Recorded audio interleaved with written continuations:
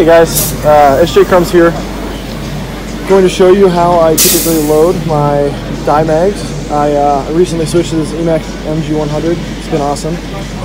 First time getting into mag fed, and I found a couple tricks along the way on how I'd load my mags a little bit more efficiently. So what I've got is a Zeta mag tube. It's a little bit smaller than a standard like 10 round tube, and then I've got a hopper that I cut a hole in that fits like a regular 10 round tube. And so I'm going to throw on my GoPro so I can be hands free and show you how I do this.